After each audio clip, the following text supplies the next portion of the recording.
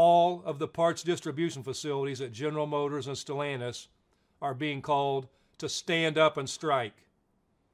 We will be striking 38 locations across 20 states, across all 9 regions of the UAW. We invite and encourage everyone who supports our cause to join us on the picket line, from our friends and families all the way up to the President of the United States. We invite you to join us in our fight. We're expecting to stand up strike in response to the lack of progress in bargaining with General Motors and Stellantis. We will shut down parts distribution until those two companies come to their senses and come to the table with a serious offer.